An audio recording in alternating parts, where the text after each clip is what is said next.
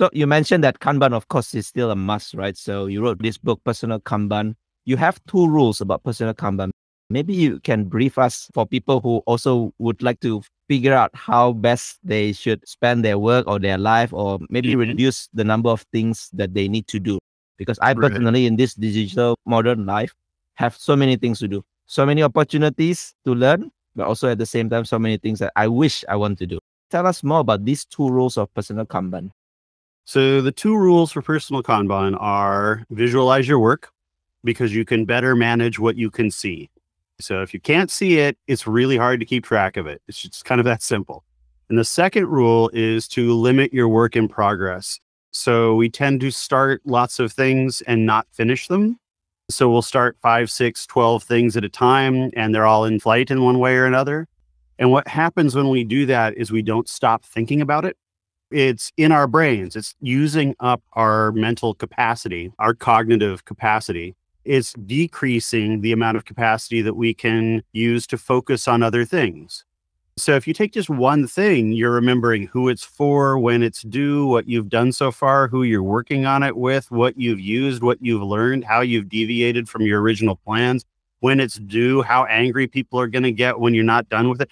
The list just goes on and on. One day I tried to list everything that you had to think to remember about a task, and I ran out of paper. It just went on and on and on. So finally I just put, dot, dot, dot. So there's a lot of variables that we remember that we don't think about because they just seem normal to us. But if you start loading on 5 or 6 or 10 things, you become very weighed down by that. So we want to limit your work in progress, the things that you're doing right now, to 1, 2, or 3 things. And then that way you can focus on them and finish them with quality and then move on to the next thing. So I'm sure many people would have seen Kanban, maybe like what you mentioned in Jira or in Miro or some other tools. Those tools that took our ideas and did a very sloppy job of implementing them, yes. But normally they would see it in their work.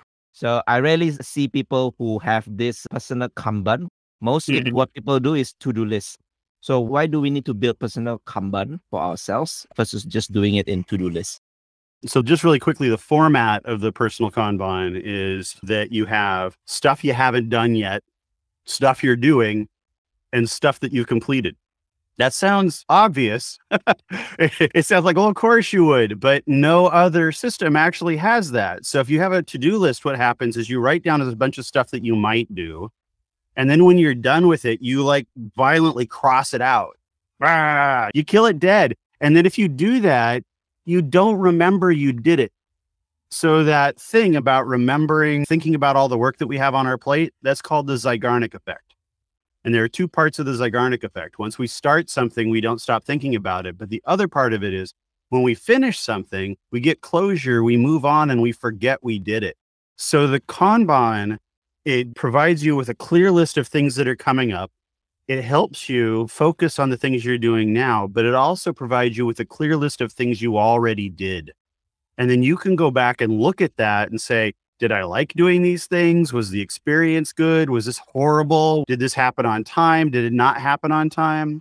I mean, agile teams are famous for not doing this. They set up a set of story points for something they're about to work on. They work on it, and then they're like, yeah, I'm done. But they don't go back and say, was that 13 really a 13, or was that 3 really a 3? Making story points entirely meaningless and velocity even more meaningless. So unless we actually go back and interrogate the work that we did, we're never going to plan effectively for work in the future. So I can see also this retrospective reflection part, not just doing for the sake of doing, checking things off from the to-do list, but also the reflection part. Did you enjoy the card that you just did? Not just for work, but also for your personal life. But you mentioned in the beginning that we are drowned by this, so many opportunities and to-do things that we want to do. I'm sure, like for myself, I have things to read, things to watch, things to learn about. So how do we manage all this? Do we need to keep our backlog as well? How do you advise us here? So work is very individual, which is why if someone comes and tells you, like, we've developed one way to develop software, David Allen will tell you he's developed one way, a universal tool to manage your personal work. In fact, it says that in the beginning of getting things done. I have developed the universal way. No, you haven't. and just like, Scrum is not a universal way to develop software, that work is unique, and work is unique from day to day and minute to minute. There's stuff in our work that we know is going to happen. And in Lean, we call that standard work. And then there's stuff that's weird. David Snowden might call that complexity or something very complicated. We need to understand that those two things are real. So we want to set up a Kanban or a personal Kanban or our backlog to reflect that some of the things in that backlog we absolutely know are going to go perfectly fine. On any given day, I know the blog posts that I'm going to write, I'm going to be able to write it and post it, and everything is going to be fine. When I'm launching a new advertising campaign, there's a lot of that I have no idea what's going to happen. So when you're looking at your backlog, people tend to look at it like, I've got a bunch of tasks. So what we did at Spotify at one point, when we realized that this was becoming a problem, was we took the column for their backlog in their Kanban, and we divided it up into 4 sections. One section was kitten. The next section was crocodile. The next section after that was zombie. And the 4th one was zombie crocodile. And then we said, okay, based on how much this ticket scares you, put it in the backlog. And there was a bunch of kittens, and there were some crocodiles, and there were some zombies, and there were some zombie crocodiles. So what we knew then was, as professionals, there was stuff in there that freaked them right out. And you couldn't schedule that work like you schedule anything else. And what was even funnier was initially they had used story points to estimate them, and there was no correlation. There were things that were 13s that were in the easy, there were things in the kitten, and there were things in the zombie crocodile that were like 2s or 3s.